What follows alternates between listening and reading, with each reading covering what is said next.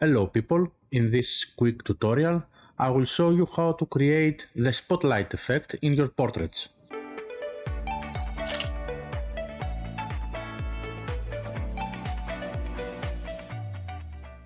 What is a spotlight effect? Imagine that at the back of the model, as we have here in Lightroom, you have one spotlight that gives emphasis in the background and separates the main subject, which is our portrait, from the background. We will see 4 examples, as you see here. By this way, you will see how to create this effect and separate your main subject from the background and give a little bit pop-up. Let's jump on Lightroom and see with the new masks how we will do it. We have here our girl standing. So first of all, in order to see more visible the effect what we want to do, let's reduce the exposure and then let's create one mask. We come here and we choose radial gradient and we create one layer which will be supposed the spotlight at the back of our subject. These small circles controls the feather of this effect. So at the moment we want to be a bit feathered, just like here. What we'll do, we will subtract our subject. So we create one mask, a radial gradient, controls all the area, but we subtract our model. And what remains the area at the back of the model. You see the red area at the back of our model, and now we increase the exposure in order to give this spotlight effect. Now you will tell me that the main subject is dark. Of course, and I agree with you. So for that reason, we create a new mask, select subject, and we increase the exposure just on our subject in order to balance the photo. And now we increase the exposure of our model. Let's press the backspace key. We'll see the before and after. Before and after. You see at the back of the subject this glow that is coming, it mimics the spotlight effect. This time I will not decrease the exposure overall, so I create a radial gradient mask.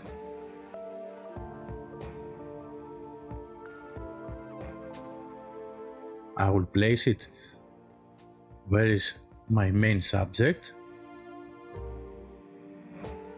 This time I will not give so big feather, and what I will do, I will subtract here our subject.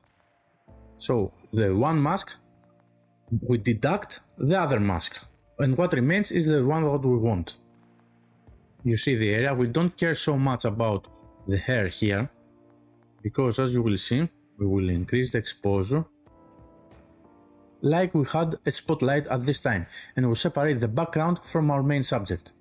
Look again, look how it was and how it looks now. You see this separation of our main subject and the background. You can see more clearly in our next example. Let's work again the same way. We create a radial gradient mask. We place it where is our subject.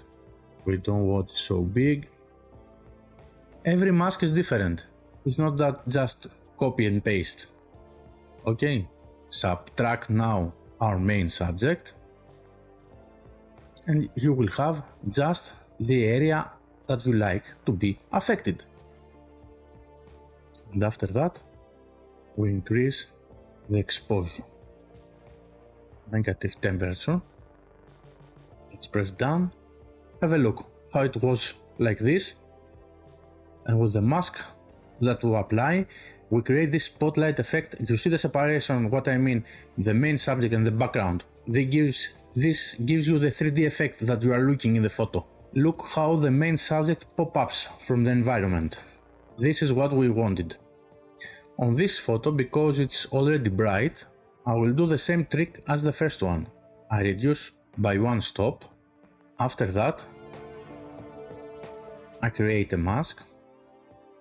I place the mask where is my main subject, and then what I will do, I subtract my main subject,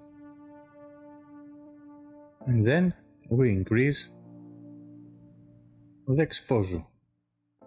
And in order to be more accurate, we create a new mask just to brighten up our main subject.